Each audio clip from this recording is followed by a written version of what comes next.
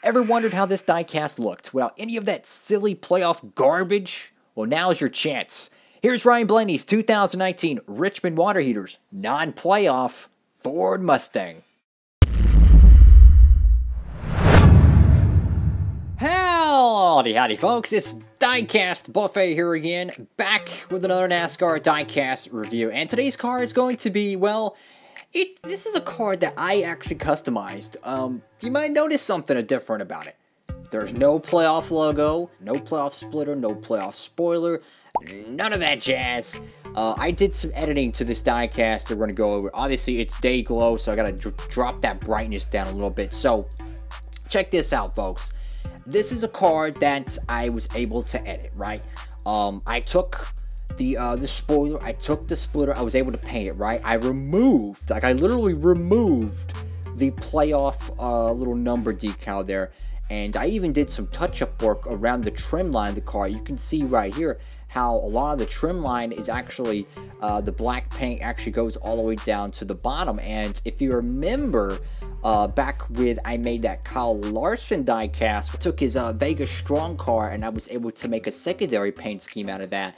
I used a lot of those same techniques, but I tell you what, man, as a Ryan Blaney fan, it was so disappointing that they did not make this paint scheme without the playoff stuff. And, you know, in 2020, honestly, I could put a 2020 Cup logo here, and I could even make this a 2020 diecast. So over here to the nose of this diecast, you got Richmond water heaters, you got Pennzoil for the Mustang. You know, I should probably take some silver paint and touch it up here. I probably should. But yeah, I mean, just look at the spoiler, man. I tell you, it makes every bit of difference being able to look at this car and not have that ugly Shrek, whatever, Monster Energy, whatever you want to call it, lime green splitter. I'm just saying, to not have that crap on the diecast is amazing. There's a, like, I think that's a paint chip or something above the S there. What the heck? But yeah, I mean, just take a look at the diecast there, guys. I mean, absolutely a huge difference, I think. So you got, of course, Ford, you got Mustang, you got number 12 there. I've thought about buying another one of these, right? And I've thought about this. Hear me out on this. So you take, I could remove this Richmond logo, right? I can paint over it, whatever. I could do that. Imagine the Richmond water heaters logo not being there. I could put whatever logo I want. I could find any logo I want, you know, decals. I could put, like, Axe on the nose. I could put, like, the Axe logo, right? I could put Axe, and I could remove the one down here in the corner, and I could put Axe there as well. You know, it's a universal system, right? Now that I've figured out how to remove these logos, I mean, it changes the game. It really does. So over to the left side of the car, and I also made some work to the back end of this car as well. A little bit more on that. Actually, if you've seen the review on this car, the whole back end was destroyed, right? When I peeled off the masking tape for the spoiler, it destroyed the back end decal. And you could even ask Little Wrangler 3 about this. Lionel uses a very thin clear coat, okay? Very cheap clear coat. So it actually got peeled up with the masking tape. So lesson learned: if you wanted to make a masking error or change something, you probably should put some clear sealer or something there first to give it a little bit more protection. So you got Goodyear there. You got the Menards. I guess you could call it the paint stripe or the paintbrush mark. I didn't swap the wheels out because obviously I want to keep the day glows. I thought about, you know, using maybe a different color wheel, you know, just to give it a little bit more character.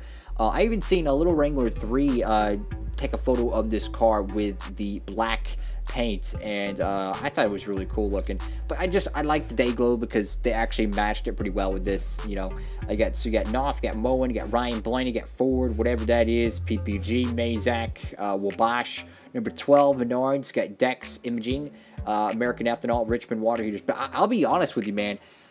Part of me really wants to buy another one of these and edit it. Like, I could take whatever logo I want. Even if he doesn't run this car, I could say, okay, I love Axe, you know, Axe products, right? Let's just put that on the car. Or I could, you know, I could put whatever, you know, I could put literally any logo I want. I could take one of these Mahindra logos and I could put it on here if I want. I could put whatever logo, right? and you could make an arsenal of Blaney diecast with every sponsor you want. And with them releasing the Jack Link's car, link in the description for that. That's a really cool looking car. I mean, you could have an arsenal. You got the, what do you got? The Richmond water heaters now. You got the North car. You got the Lidman. So that's 3 right there. You got North, Lidman, water heaters, Jack Links. I think we might be getting one more of these MENARDS Blaney cars this year. Alright, so over here to the caboose of this diecast, you can see that back panel is not crisp in HD. That's because that's actual paper.